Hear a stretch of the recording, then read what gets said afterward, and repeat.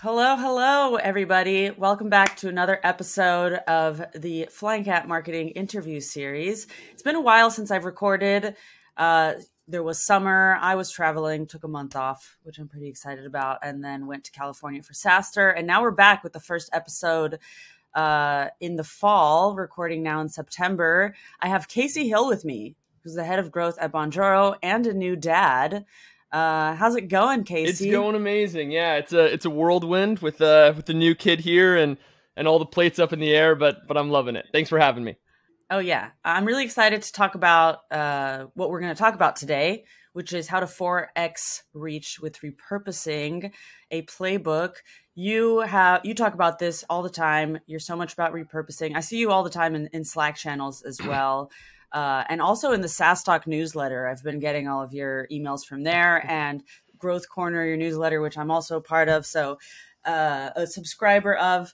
So let's talk about it.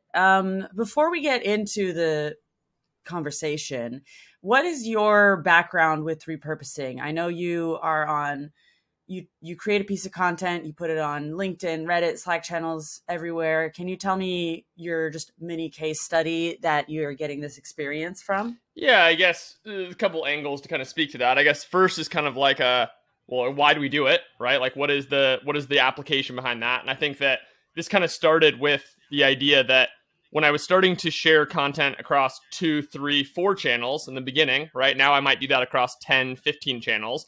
I just started to notice that we got substantially more awareness, more leads, more responses, more inbound requests from the exact same piece of content. So I think that part of the genesis of just getting more involved in repurposing and looking at more outlets of that is like, hey, how can we take this content piece, which we've taken all this energy and time to create, and make sure that we get more bandwidth out of it? So I think that's how, I guess, is the rationale behind where I started first doing it. And I think when it comes to repurposing, there's kind of two sides of it. There's, I guess, taking it and resharing it, making some minor modifications across different channels. And then there's like this idea of, oh, hey, we did a podcast and we can take little clips from it. And we can now, and there's kind of like when people think of repurposing, they often think of that second one, which is also part of this, which is how do you take, say, video content and take snippets and utilize it in all of these different ways. And then there's kind of like almost resharing, which I'm using somewhat synonymously, like resharing content in different channels. So I think both of those are important as part of kind of a repurposing strategy, I guess. And there's also taking that kind of video content and turning it into different media as well, right? So you can take the clips, turn it into a graphic, or turn it into a text post. There's just so many different ways. That's not only specific to resharing it across different channels, but actually just creating new pieces of content. Yeah, exactly. Yeah. And that was kind of like what I was trying to articulate with that second category is like, how are you taking one chunk of content and using that as tactfully as possible in different ways? Okay, so I feel like you just covered this question, but for those who are thinking this is actually a lot of effort, what are some reasons that a content team might want to repurpose content? Yeah, I think it's really down to impact, right? So when you put out content, you have an objective, right? All of us who I think work in the content world, we're beholden to KPIs, and we have different things that we want to achieve with that. Might be more MQLs generated. It might, there's a whole range. We won't go into all of the kind of reporting side of this, but you have those specific objectives. So I think if you're looking to say, how can I get substantially more results with the same amount of content? I think that's where this conversation becomes really important. And I think it's an opportunity on both kind of like building a good distribution plan essentially means that for less total content production, you're able to get that much more actual output. And so I think that's why this kind of conversation is important. So I think ultimately it's like, it might seem like it takes more time, but the alternative is you're just going to have to churn out that much more content to stay at that same bar of production. So essentially you're like, you can produce 2 content pieces with a really good amplification or repurposing plan, or you can produce 6 content pieces. So you kind of have to make that decision about like, which one of those better serves you. And I think oftentimes you can make those 2 content pieces that much more robust and quality and choose that first route and do it a lot more efficiently. And And I think one of the things we might get into on this call is there's often a lot of misconceptions about how much more time it often even takes. I think the bar is much lower. There's been kind of this thing that is perpetuated out there that you have to choose like one channel, go really deep on that one channel, embrace that. And that is the only way for you to have kind of an effective content strategy, because you don't have quote unquote time to work across 5 to 10. My argument is that that's a little bit more nuanced than that appears. Yes, you might not be able to be spending hours each day in all of these and commenting and doing these different things, but it doesn't mean you can't have a wide range of channels that you use as part of a repurposing or distribution plan. Mm-hmm. That makes sense. So what I've been seeing a lot of companies do in terms of distribution strategy. So let's say you're creating either a podcast, then you distribute it through Spotify, Apple Music, Apple Podcasts, whatever, all these different channels. And then they probably take that link and share it on social. And to me, that's not really a distribution strategy. Or they'll email it again. They'll email it out to their newsletter or something like that, and just sharing that one piece of content. So when you're talking about a distribution strategy, because you talk about repurposing, distribution, and amplification, but it sounds like you're sort of using those terms interchangeably. So when you talk about a distribution strategy, how is that different from what most companies are doing when they think that they have a distribution strategy? Yeah, for sure. So I think that distribution strategy is probably one of the biggest weak points when I step in with organizations. So what most companies do is they produce a piece of content, be it a blog, a podcast, whatever. They post it, and then they might share it across all of their like social handles and send it to their email list. And that's kind of their definition of a distribution strategy. I think first part of a distribution strategy is who else externally is going to help you amplify this?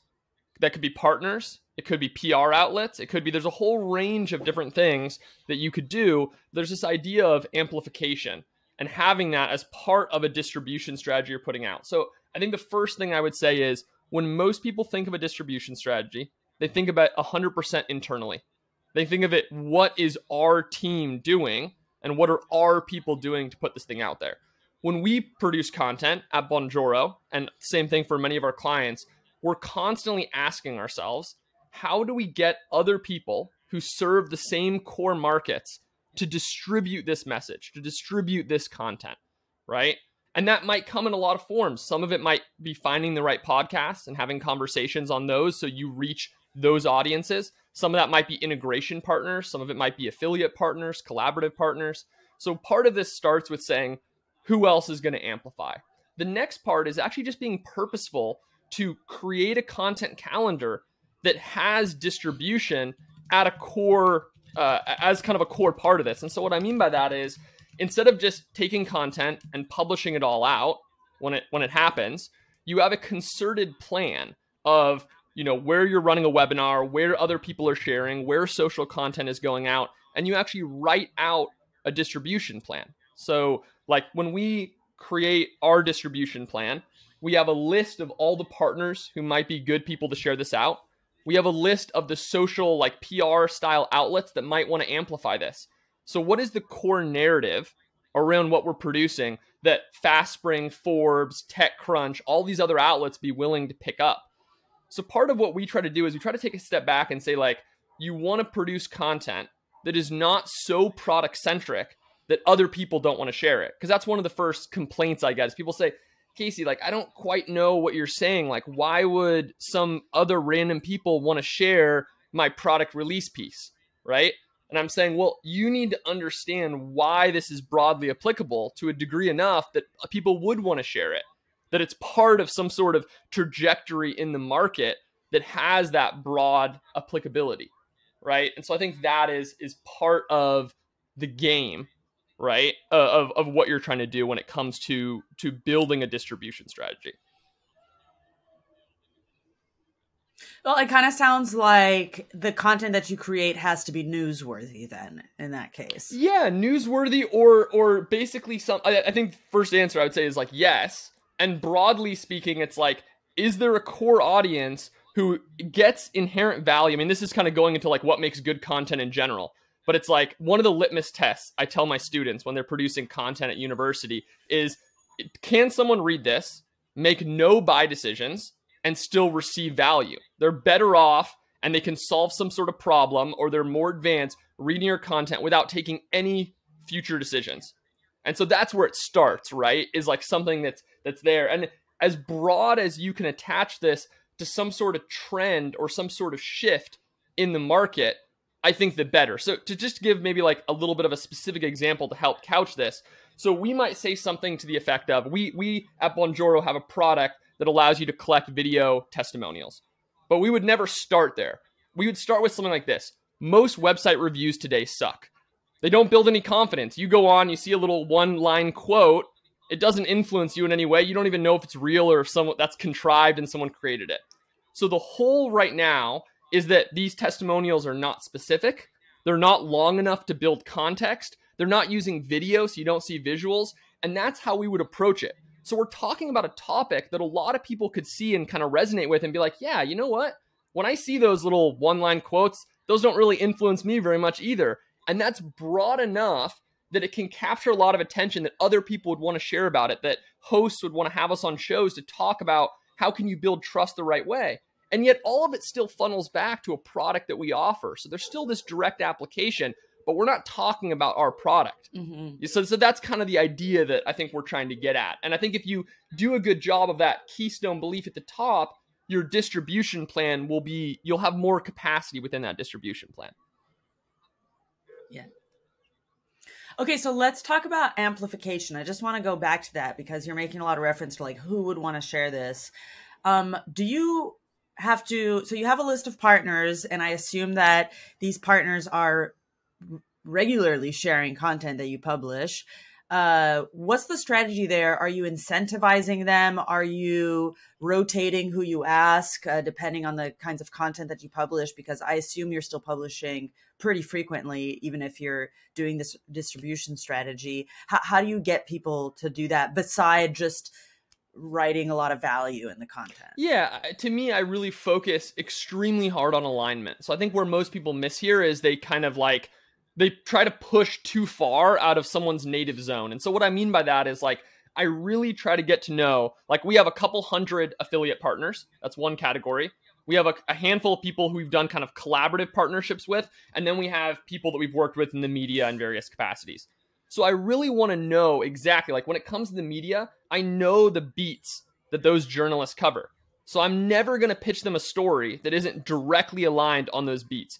When it comes to affiliate partners, again, it's very tightly aligned. Like I might have one affiliate partner who I know they work super deep in HubSpot. They work super deep in ActiveCampaign. That's the alignment there. If I produce content that's about Bonjoro plus HubSpot, right, and something like solving a very specific problem, that's the person I'll go to. But I'm not going to go anything outside of that. So I make sure that, you know, your network and the trust that you build there is super critical. And you don't want to ever put people into situations where they're like, feeling uncomfortable because they value you as a partner, but they're like, I don't really, it doesn't quite make sense. So I think for me, it's less about like frequency, because sometimes we'll have a bunch of content lined up. We're doing, say, a focus in a key area. We'll do a bunch of collaborations back to back. And other times we won't talk to that person for, say, 6 months from a redistribution standpoint, right? But I think that's the key, is to segment and have really good data about what do they care about, who are their audience, and make sure that that content elevates or has some sort of advantage to them. We don't focus on the affiliate angle. We don't incentivize this. We don't pay these people in any way. We've never paid for redistribution in that capacity, right? So it's we've done like sponsorships before, but that's a different bucket. But for this, I think it's all just about that alignment piece. Oh, okay. Love that. In terms of practicalities, the way that they are sharing, amplifying the content, is it they're sending it out to their email newsletter? Are you rewriting about that content as a guest post, or are they just sharing it to social? Like what is the way that they actually amplify your content? Yeah, great question. All of the above have happened. So we don't specify, right? Like we don't go in and tell someone like, you need to distribute it like this, right? Like we'll normally reach out and talk about how we have an interesting angle around a certain topic. And like, hey, this seems aligned with your audience. We're going to be publishing it on Thursday, like blah, blah, blah. And we'll kind of start with just presenting that information to them. If the person responds back and says like, oh yeah, that's awesome, like we'd love to reshare it, then we might get into like coordination of how we could do that tactfully. Like, oh, we're going to do it on Thursday. It would be awesome if you guys did it on Thursday to have us kind of hit this at the same time. But we don't tell people like, can you post this on your social channels?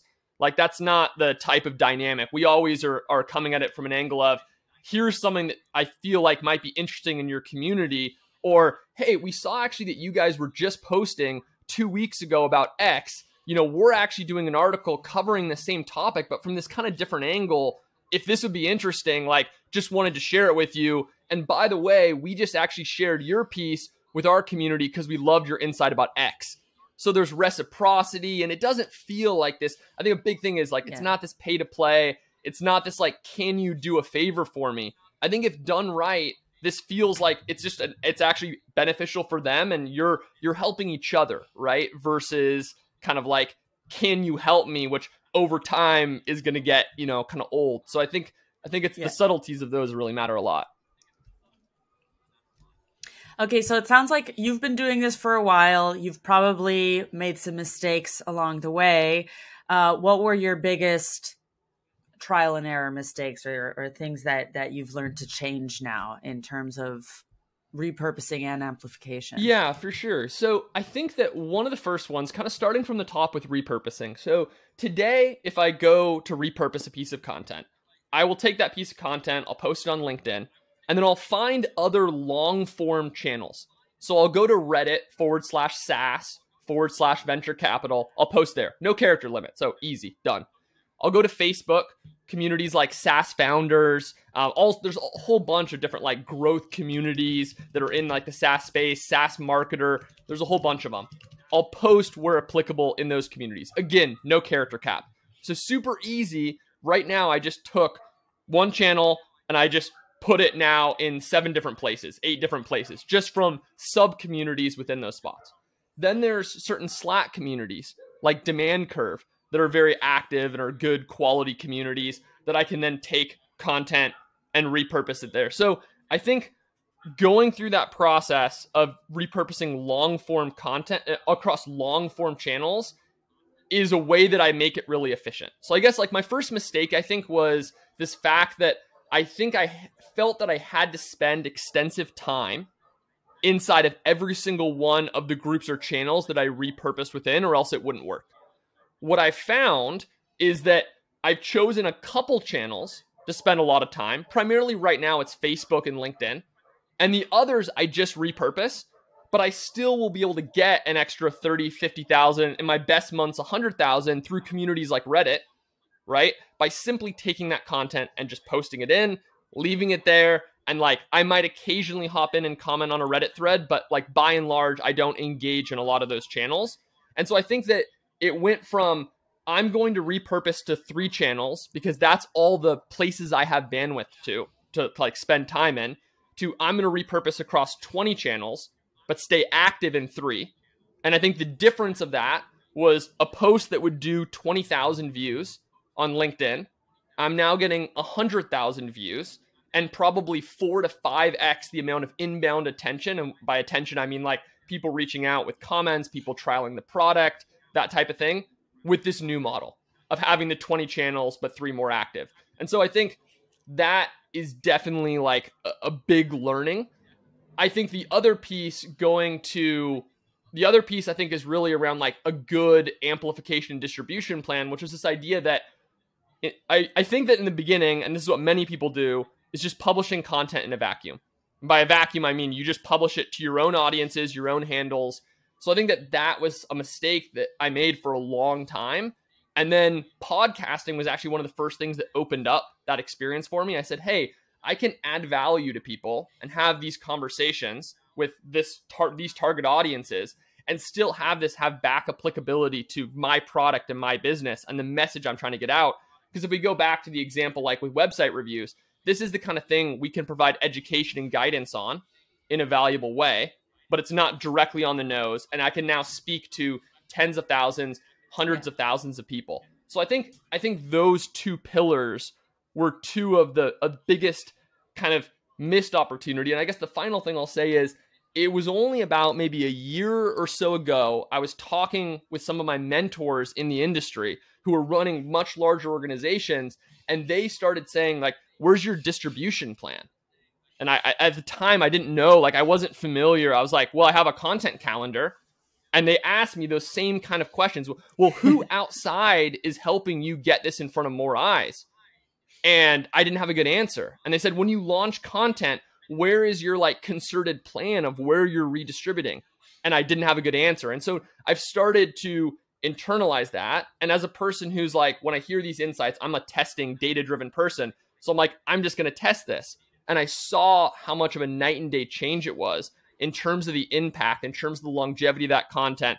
And that has made me a very strong convert to now being very organized. And when you build content, build a distribution plan, build a repurposing plan, post when exactly it's going out, when you're going to get other partners to go out. And if you can't, this is another thing too, you can't always control when outside parties are going to publish content. But what you can do is you can have structured times in your calendar where you're outreaching. So let's say you produce a piece of content, you internally plan to post on it about this on Monday, you're going to do a blog, on Wednesday, you're going to do a webinar, etc. internally. On your calendar, also put, I'm going to pitch 5 podcasts on Monday. On Tuesday, I'm going to reach out to these 3 PR outlets, right? On Wednesday, I'm going to contact these 10 partners. So you can't know that those partners or PR outlets or podcasts or whatever are going to feature you, but you can structure the outreach as part of a plan to make sure that it's not just like, oh, we made this content and I'm going to reach out to people whenever. It's like, no, that's actually like as important as this post is scheduled to go out at 3 p.m., it's equally important for you to have that distribution arm as part of that conversation. I love this. I hope that my marketing manager, who is a solo marketer right now, is listening to this episode. She should, because she's producing it. Take note. This is something that we should do. Shout out to Mila. You're the best.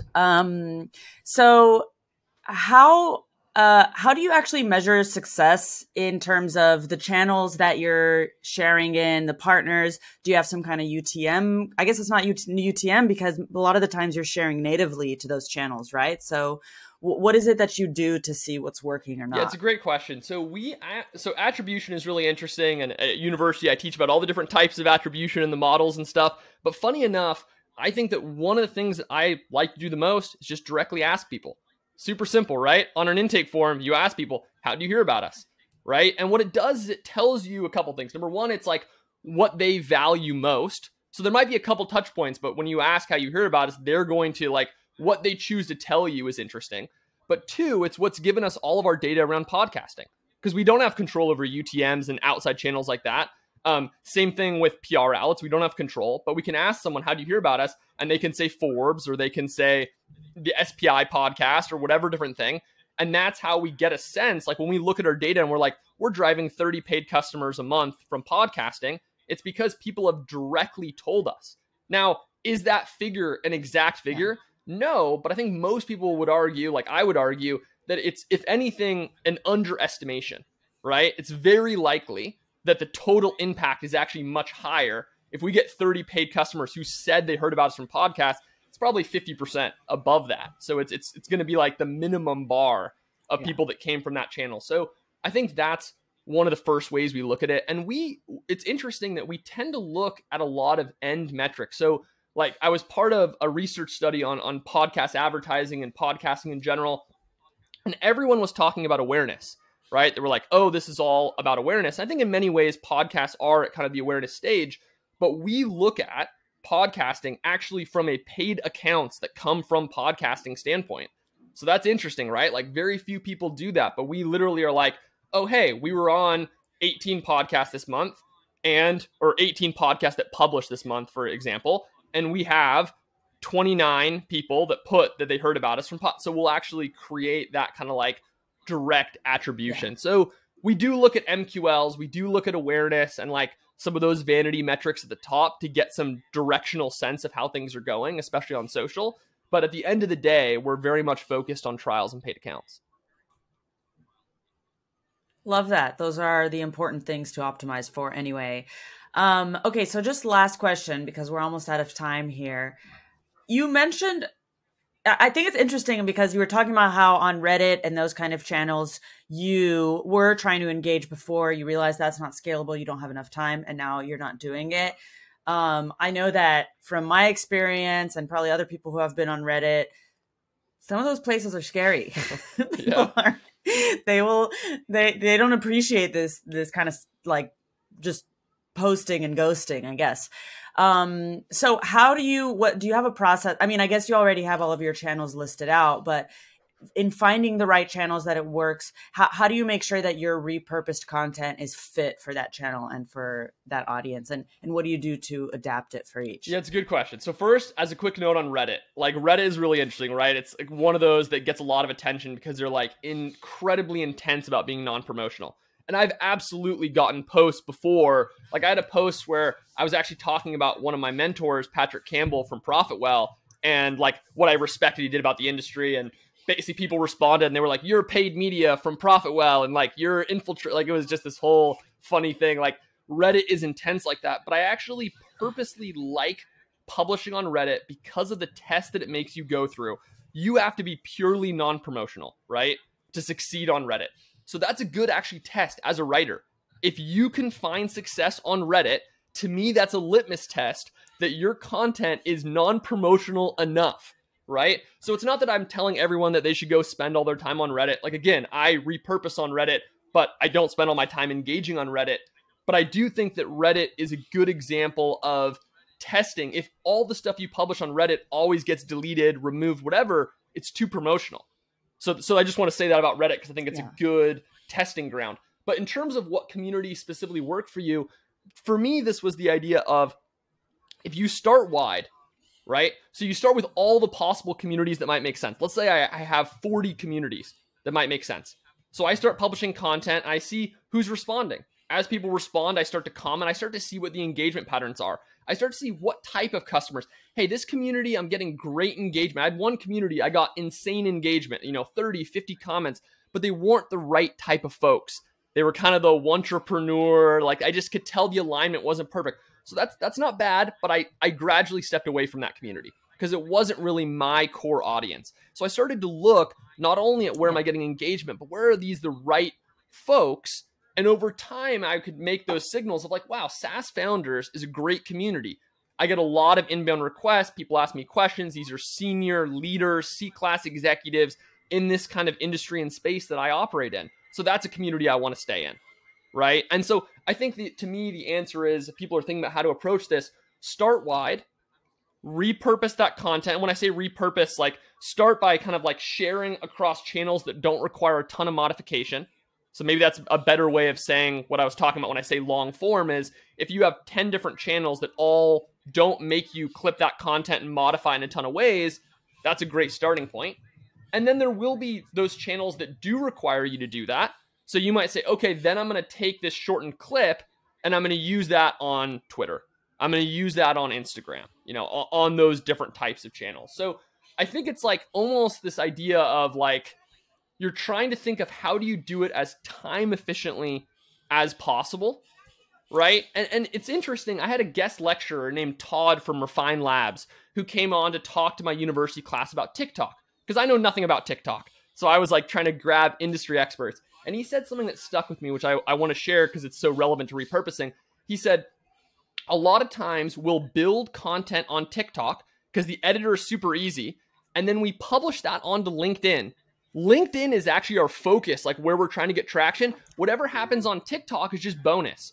We know that B2B isn't big on TikTok right now, but we figure why not? We can build it, publish it on TikTok, repurpose it on LinkedIn, which is our main channel. It takes us almost no extra time. And I guess that's one of the major things that I want people to hopefully draw from this conversation is when you're thinking about taking that one piece of content and moving it across 20 channels or building it on TikTok and then sharing it on LinkedIn, think about how can I spend 5 more minutes to get this in front of substantially more people? And that I think is part of the idea of kind of like what we're talking about when we talk about repurposing. Yeah, it's really how can you make the biggest impact with the lowest effort? And I love that approach to it. Casey, we're out of time now. Thank you.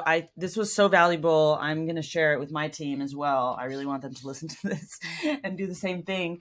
There's a lot of places we can reach you. What's the place you want people to go to? Yeah, so people can always go find me on LinkedIn, and I can provide a link for you. I publish a lot of content on LinkedIn, so if people are interested in topics like this, absolutely. I work for a company called Bonjoro.com, so if people want to go check that out, please feel free to as well. That's a video, email, and video testimonial gathering tool. Those are the two best spots. All right. Excellent. Well, for those who are listening or watching, thanks for your attention. If you liked it, please do share. As you know, it's the topic of the episode. Anyway, please do share, give it a like, subscribe. Let us know that you watched. And Casey, thank you so much. Have a great day. You as well. Cheers. And that's the end of the podcast right there. Hope you enjoyed the episode, but please don't go just yet. If you did enjoy this episode, please leave us a review on Spotify and Apple Podcasts. It'll help other people like you discover us and get the same insights, and it would really help us out a lot. Thank you for being a loyal flying cat and for listening. See you next time.